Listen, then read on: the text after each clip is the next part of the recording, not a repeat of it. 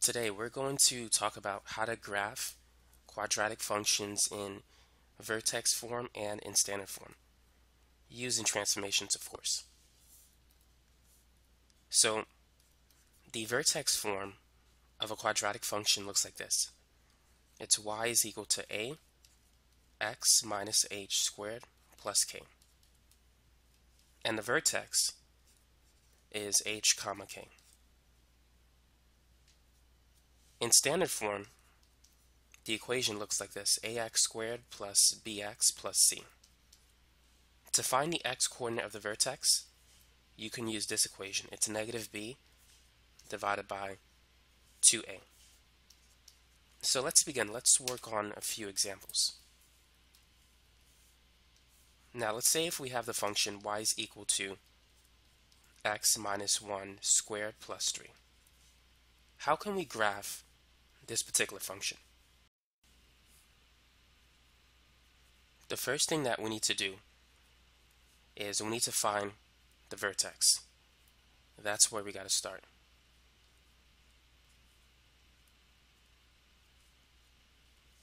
To find a vertex, it's going to be 1 and 3. So for the number inside the parentheses, all you need to do is change the sign. If you see a negative 1, it's going to be positive 1. Keep in mind the vertex is h comma k. And the standard form of the equation looks like this. Notice that you have negative h inside. So you got to change the number that you see here. You have to flip the sign. Here we have positive k, so we don't need to change that number. But over here we have negative h and h, so we do need to flip it.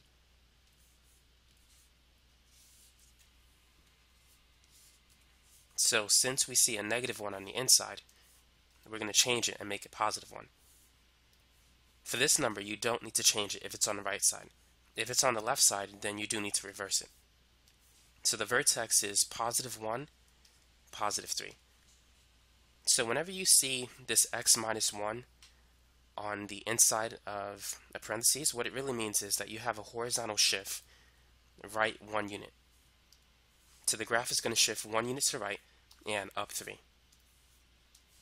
So the first point is at 1, 3. Now there's a technique that you can use to find the other points without using a table.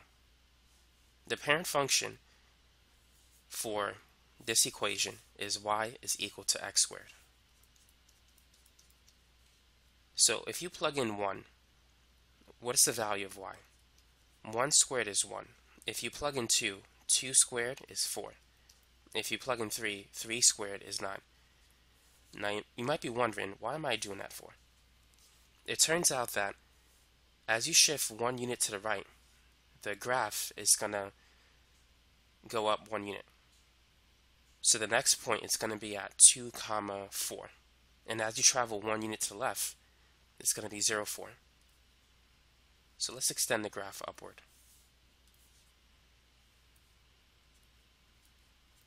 Since 2 squared is 4, as you travel 2 units to the right from the vertex, you need to go up 4 units to the next point. So it's going to be at 3 comma 7. So it should be somewhere over here.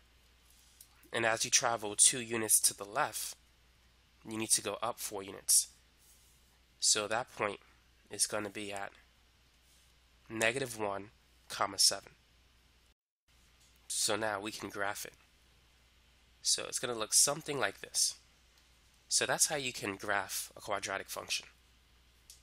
Now, if we were to make a table, notice that we will get the same values. What I would do is, if you're going to make a table, center the table around the vertex. You want to choose 2 points to the left of the x coordinate of the vertex and 2 points to the right. So if we were to substitute x with 2, what is the y value? 2 minus 1 squared plus 3. 2 minus 1 is 1. 1 squared is 1. 1 plus 3 is 4. So we have the point 2 comma 4, which is this point. Now, because the graph is symmetrical, around the vertex, the 0 will also have the same y value, and that's this point here. That's 0, 4. Now what's going to be the value of y if we replace x with 3? 3 minus 1 squared plus 3. 3 minus 1 is 2, 2 squared is 4, and 4 plus 3 is 7. So we have the point 3, 7, and negative 1, 7. Because these 2 points are equally distant from the vertex, they're going to have the same y value. And those points represent this one. This is 3, 7. And this point here is negative 1, 7. Now, what is the equation for the axis of symmetry? The axis of symmetry is a vertical line that passes through the vertex. The equation is the x-coordinate of the vertex, so its x is equal to 1. Now, what is the domain and the range for this function? The domain for any quadratic function is negative infinity to infinity, and the domain is associated with the x values. The range is associated with the y values. Now, what is the lowest y value of this function? Notice that the lowest y value is the y-coordinate of the vertex if it's pointing upward, and that's 3. The highest y value is positive infinity because it keeps going up, as indicated by the arrows. So the range is from 3 to infinity, and it includes 3 because we do have a point here, a closed circle.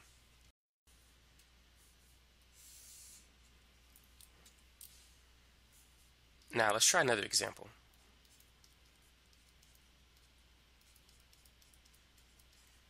This equation is also in vertex form, but you can rewrite it like this. If you want to draw a rough sketch, you can see that since we have an x plus 2 on the inside of the parentheses, it's going to shift left 2. If you set the inside equal to 0, x will equal negative 2. So it's going to shift 2 units to the left, and it's plus 4, so it's going to go up 4 units. So it's somewhere over here, and because of the negative sign that we see here, it's going to reflect over the x-axis. So instead of facing the upward direction, it's going to open downward. So that's how you can draw a rough sketch using transformations. But let's draw a more accurate graph.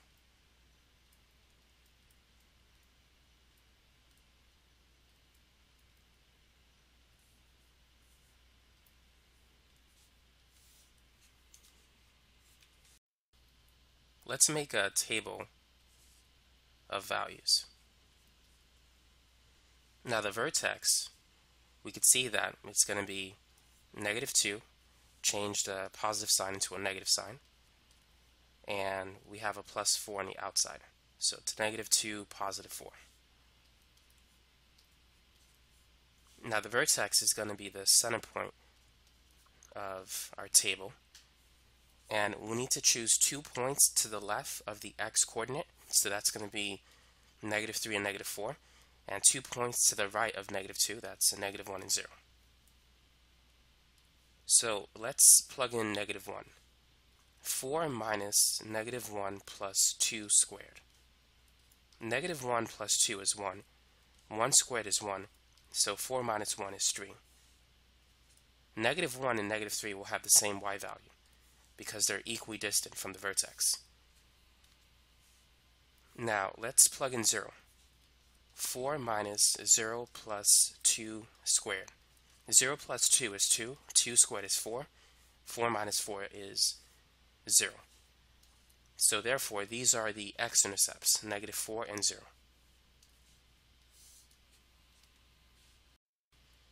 So now at this point, all we need to do is simply graph the function.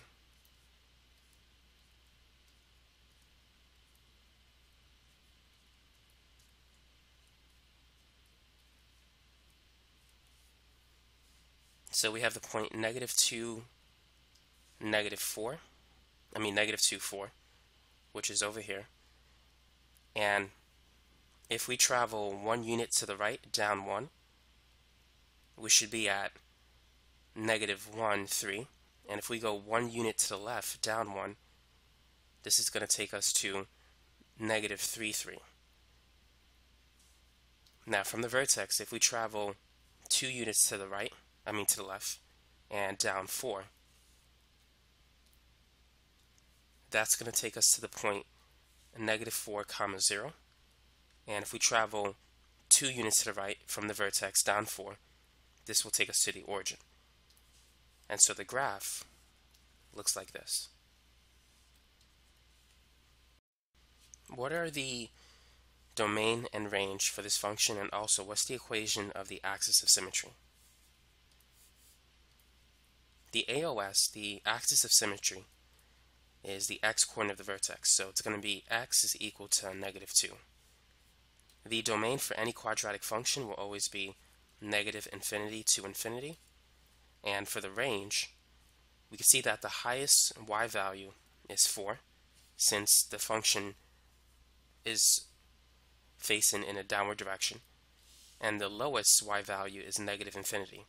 So viewing it from bottom to top, it's going to be -infinity to 4, including 4. Now, does this function have a maximum value or a minimum value?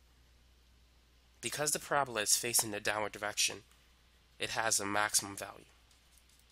The coordinates of the maximum value is -2, 4. So the maximum is located at x equals -2, and it has a value of 4. Let's try this example. Y is equal to 2 times x plus 1 squared minus 8. Go ahead and graph this function. So what are the coordinates of the vertex? And also, what is the equation of the axis of symmetry? And what is the domain and range? So the vertex is going to be -1, don't forget to change the +1 into a -1, and -8. That's going to stay the same. So that's the vertex. So let's plot that point. So -1, -8 is somewhere over here. Now notice that the parent function is not simply x squared, but there's a 2 in front. Since a is 2, it's 2x squared. So if you plug in a 1 for x, y is going to be 2. If you plug in 2, it's going to be 8. In the last two examples, as we move 1 unit to the right of the vertex, the y value increased by 1. This time, as we move 1 unit away from the vertex, the y value is going to increase by 2, because we got to multiply the effect by 2. If we move 2 units away from the x-coordinate of the vertex, the y value will not increase by 4, it's going to increase by 8 because of the 2. So that's what you have to watch out for in this particular problem. So as we travel 1 unit to the right from the vertex, we need to go up 2 units, so that's going to take us to the y-intercept of 0, -6. And as we travel 1 to the left, we need to go up 2, so that's going to take us to -2, -6. Now as we travel 2 units to the right from the vertex, we need to go up 8 units. So that's going to take us all the way to the x-axis, which is 1, 0, so that's the x-intercept. And as we travel 2 units to the left, we should be at -3, 0, because we need to go up 8 units. And so now we can make the graph, which looks something like this.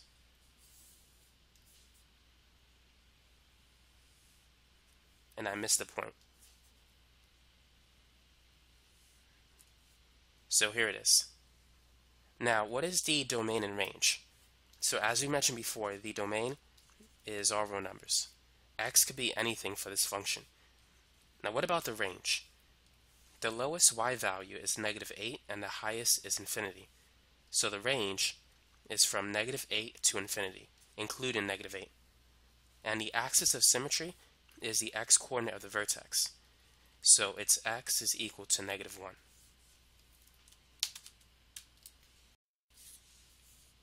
Let's try an equation in standard form.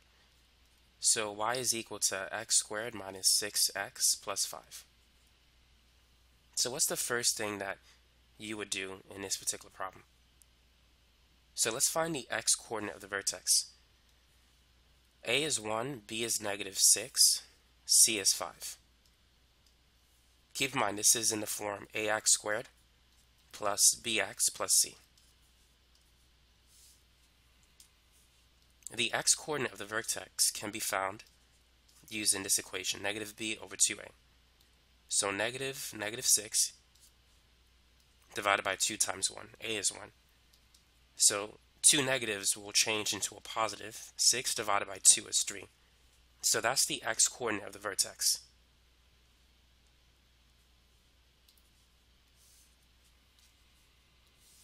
To find a y coordinate, we need to plug in 3 into the equation. So 3 squared minus 6 times 3 plus 5. 3 squared is 3 times 3, that's 9. 6 times 3 is 18, plus 5. 9 minus 18 is negative 9. Negative 9 plus 5 is negative 4. So therefore, the coordinates of the vertex is 3, negative 4.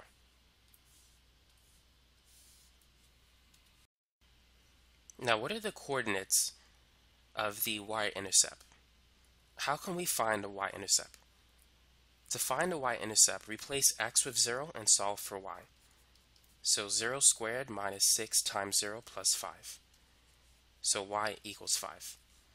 So the y-intercept is 0, 5. Now, how can we find the x-intercept? To find the x-intercept, replace 0 with y. Replace y with 0. And then factor. How can we factor this particular trinomial?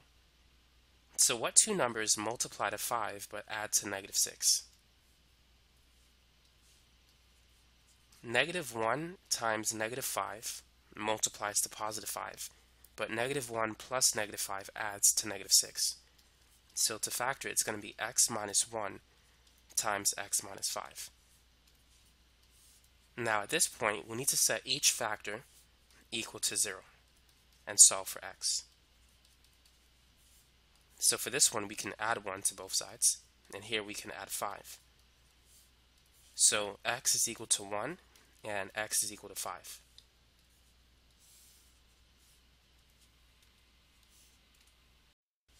So we have the points 1, 0 and 5, 0. By the way, notice that the vertex is the midpoint between the two x-intercepts. If you average 1 and 5, 1 plus 5 divided by 2, 1 plus 5 is 6, 6 over 2 is 3. So if you have the x-intercepts, you can find the x-coordinate of the vertex. It's simply the midpoint, or the average, of these two x values.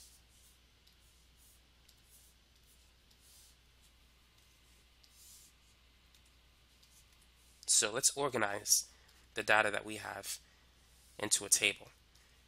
So the center point is the vertex, which is 3, negative 4. And we have the point 0, 5. Notice that 0 is 3 units away from the vertex. It's on the left side of the vertex. So if we travel 3 units to the right of the vertex, this will take us to 6. These 2 points should have the same y value because they're equidistant from the vertex. So we have the point 6, 5. Now we also have the point 1, 0, and 5, 0. Notice that each of those 2 points are 2 units away from the vertex. 1 is 2 units away from 3, 5 is 2 units away from 3, and they share the same y value.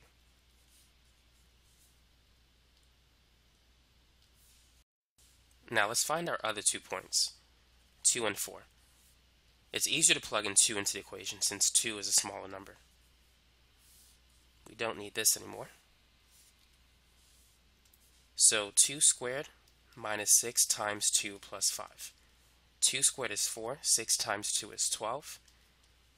4 minus 12 is negative 8. Negative 8 plus 5 is the same as 5 minus 8, and that's negative 3. So we have the points -3 for those 2 points.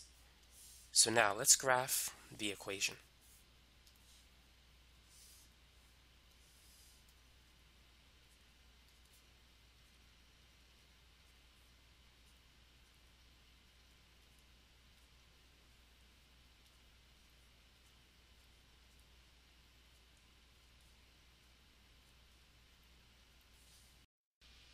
So let's start with the vertex, which is 3 units to the left and down 4 units. So it's at 3, -4. So since we have 1x squared, 1 squared is 1. If we travel 1 unit to the right, we need to go up 1. And that's going to take us to 4, -3, which we do have that point. Now if we travel 1 unit to the left, we need to go up 1. And so that's going to take us to 2, -3, which we have that point as well. Now starting from the vertex, let's travel 2 units to the right, and 2 squared is 4, so we need to go up 4 units.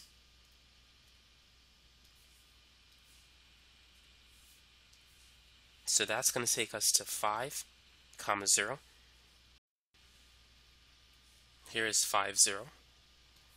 And if we travel 2 units to the left, up 4 from the vertex, that's going to take us to this point, which is 1, 0. Now, if we travel 3 units to the right, 3 squared is 9. So we need to go up 9 units. So that's going to be 6, 5,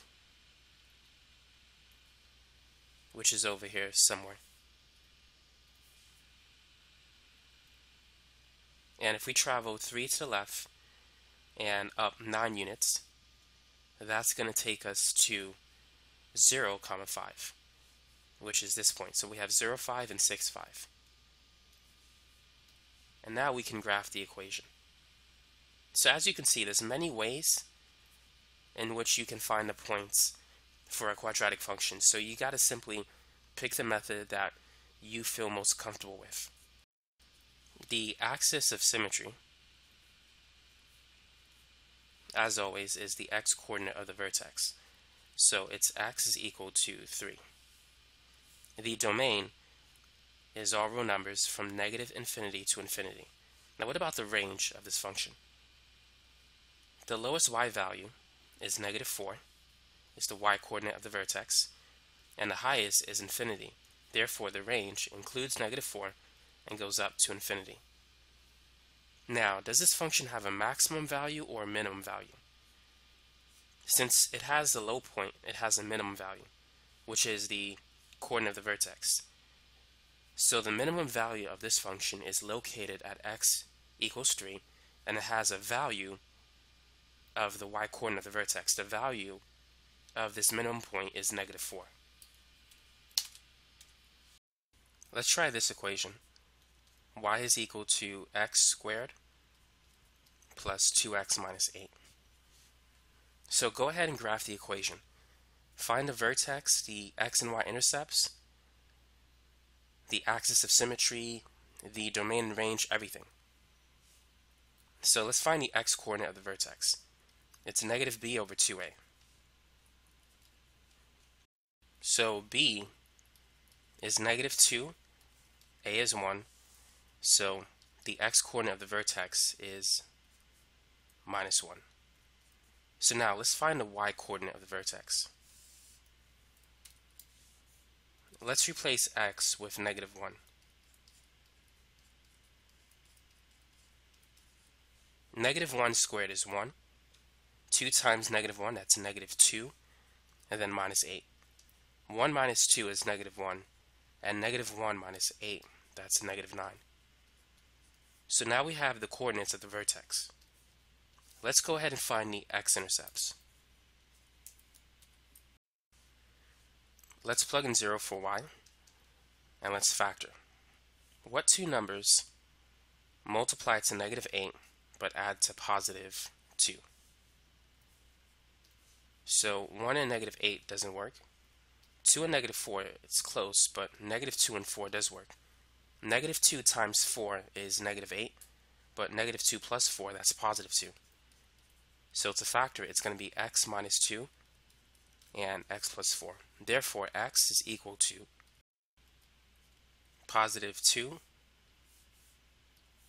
and x is equal to negative 4. So those are the x-intercepts. So as an ordered pair, we can write it as 2, 0 and negative 4, 0. So now let's find the y-intercept. The y-intercept is going to be this number, because when you plug in 0 into the equation, 0 squared and 2 times 0 is simply 0. So y is going to equal negative 8. So the y-intercept is 0 and negative 8. Let's see if we can make a table with the points that we now have.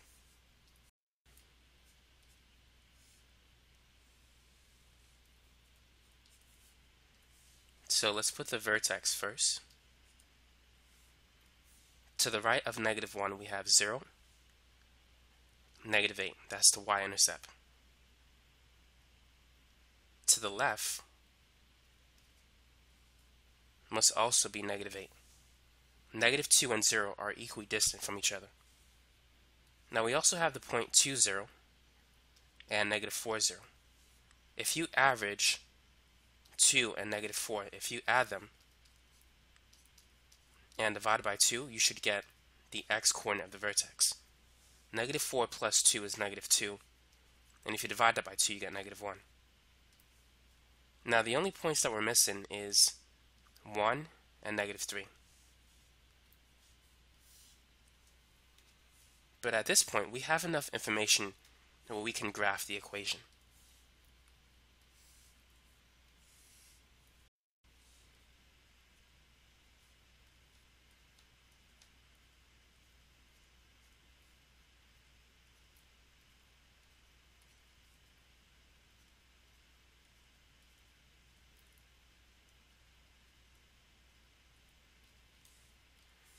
The vertex is at negative 1, negative 9, which is somewhere over here.